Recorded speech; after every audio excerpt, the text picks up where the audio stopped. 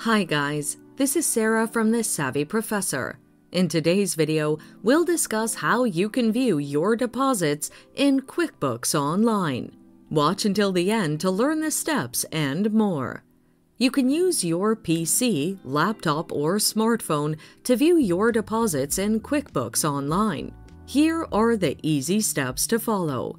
Number 1. Connect to your account.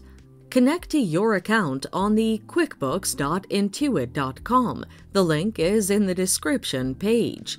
Use your sign-in details to access your account. If you haven't used this platform before, click Sign Up.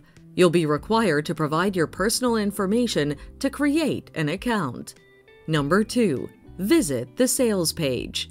Once you sign in, scroll down and open the sales icon. Click the left side of the menu to locate this icon. Number 3. Open Deposits. Under the Sales page, locate the Deposits icon and open it.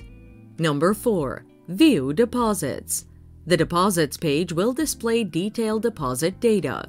You'll be able to view who made the deposit, when they made it, the amount deposited, and the transaction method.